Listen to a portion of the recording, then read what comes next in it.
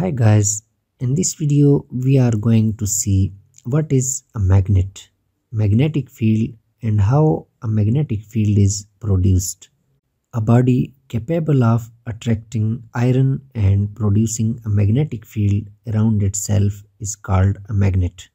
There are two main types of magnets, permanent magnet and electromagnet. A permanent magnet is a magnet that retains its magnetic field after magnetization, while an electromagnet loses its magnetic field after magnetization. What is a magnetic field?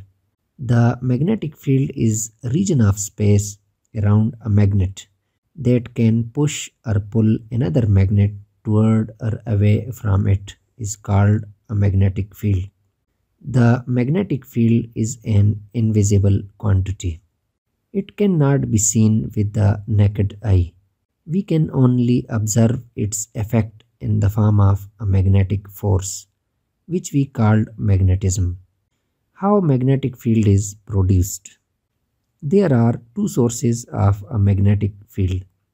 The first source is moving charges, which we call an electric current.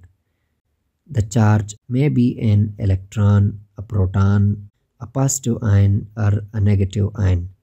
To create a magnetic field, the most important thing is the motion of charge.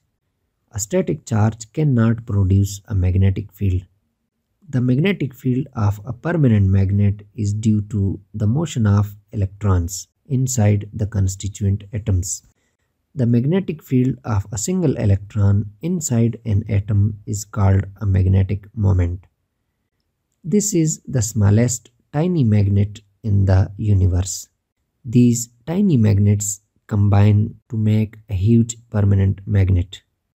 According to the Maxwell's equations, the second source of the magnetic field is changing electric field.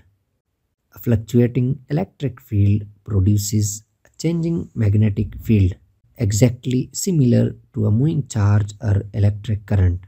Hope you would have enjoyed the video. Don't forget to support us. Thanks for watching.